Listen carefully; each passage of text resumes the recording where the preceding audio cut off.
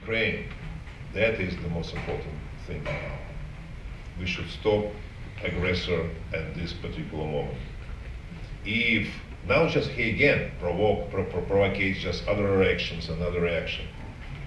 He, as Mrs. Merkel said, that he lost his contact with reality or something like that. That was several months ago, just after her conversation with him. But I think he didn't. He would like to be seen as mad, but he's not. He's bluffing, continue to do this way, and he expecting that people thinking he is mad would come to just with some kind of compromise to calm him. That's what he's expecting. Just Crimea, that's ours, and some other things too. And that's why just talking about future, and I would say just if we don't stay strongly on that, we could have other aggressions in the near future.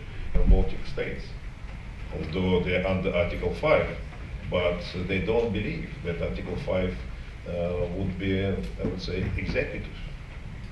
And West doesn't demonstrate anything, just to say that is absolutely untouchable point.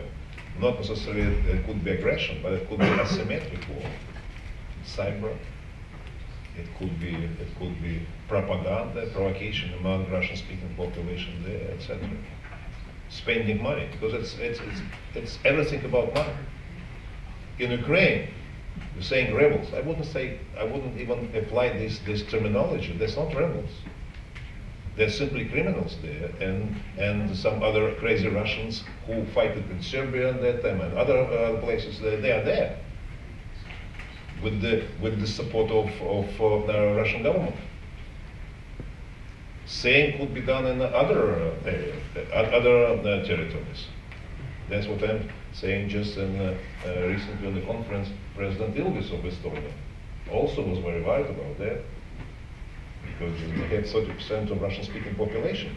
All those Russians, they don't want to go to Russia, or they don't want so that this part will be part of Russia.